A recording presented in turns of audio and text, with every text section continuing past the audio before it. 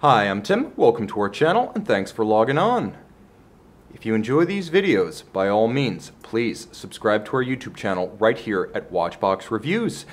I would appreciate it, and I promise to update daily. If you like this watch, you can see it and purchase it on our website, thewatchbox.com.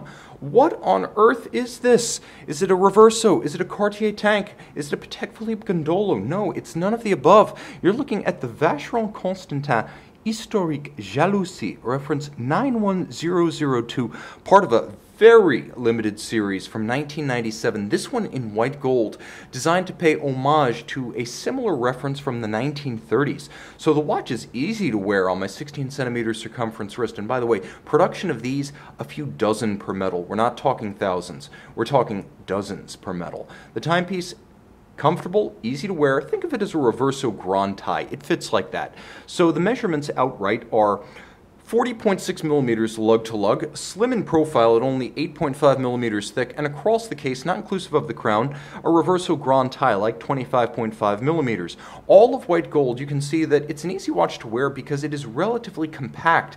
It is true to history, bigger than its predecessor, but not big objectively. The watch features a cambered caseback that arcs over the wrist.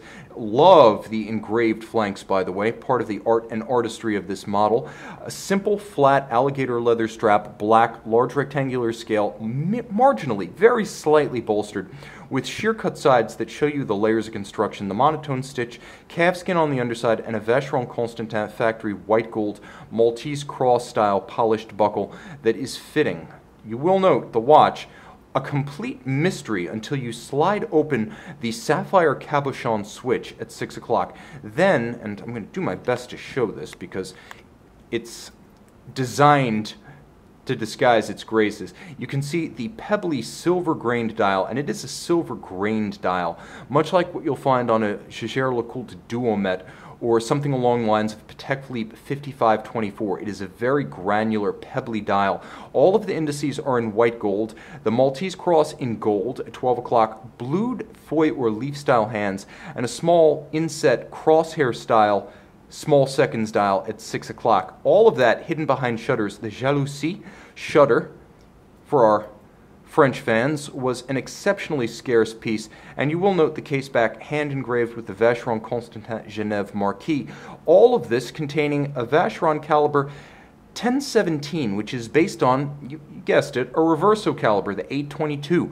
So manual wind, 45-hour power reserve, with a 21,600 vibration per hour beat rate.